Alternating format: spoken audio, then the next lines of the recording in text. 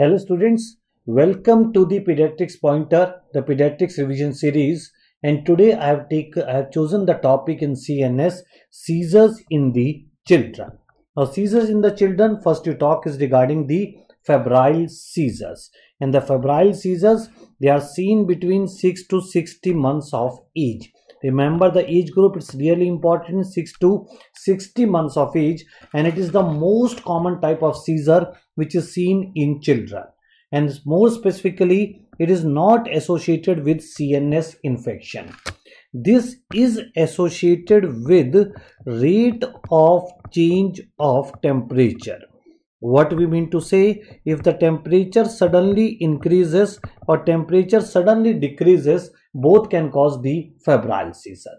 Broadly speaking, there are two types of febrile seizure. One is a simple febrile seizure, one is a complex febrile seizure. They are differentiated by certain points. In the simple febrile seizure, the total duration is less than 15 minutes. And in the complex, the total duration is more than 15 minutes. In a simple febrile seizure, there is no recurrence within 24 hours. If a child gets seizure, he will not have the seizure within the next 24 hours, but recurrence within 24 hours is present in the complex febrile seizure. Simple febrile seizure is usually generalized. Whenever it will take place, it will involve all four limbs. This will be usually generalized, and this is usually focal. Involving only one limb, that is focal, is complex febrile seizure. There is no neurological deficit present in the simple febrile seizure, but in the complex febrile seizure, neurological deficit, for example, Tour's paresis, can be present.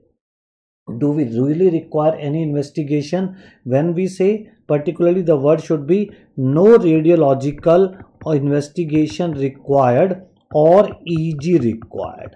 Right? You might require CSF examination to rule out CNS infection, but there is no role of EG or MRI. Here EG and MRI is required. Do we give any prophylaxis in the febrile seizure? In simple febrile seizure, no prophylaxis, and in the complex febrile seizure, intermittent prophylaxis. You are giving anti-epileptic drugs from day 1 of fever up to day 3, because maximum chances of febrile seizure are in first 3 days of fever. So this was regarding the revision of the febrile seizure. Then we talk is breath holding spell and the differentiation from the absent seizure.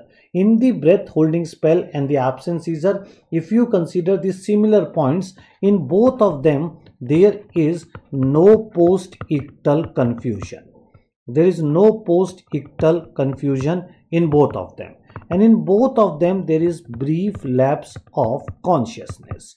These are the two similar points between both of them. Now how we are differentiating them? First is by the age group. In the breath holding spell, the age group is 6 to 18 months, and this is usually seen between 5 to 8 years of age. Remember, febrile seizure up to 5 years. After 5 years you can get is the absent seizure.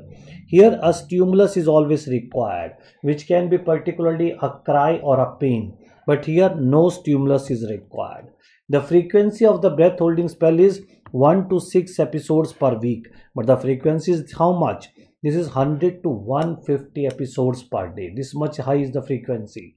Here we say EG is normal. Here we say EG in typical absent seizure is 3 Hz spike and wave pattern, which is bilateral and synchronous.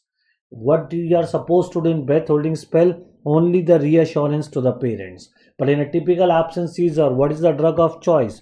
The drug of choice is the ethosuximide. So these are the points by which you can differentiate between the breath holding spell and the absent seizure is.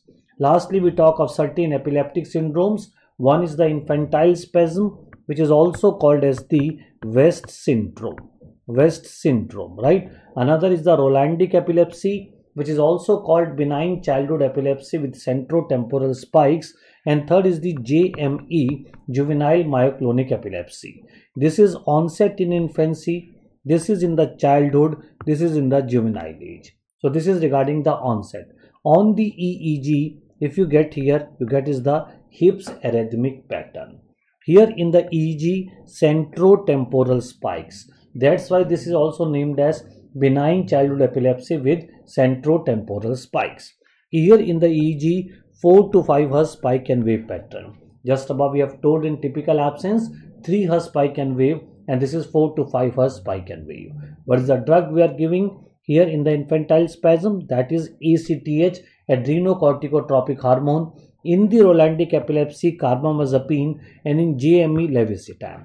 So this was in short the revision of these seizures in children. If you are liking this revision series, do like this and also subscribe to this channel. Thanks for watching.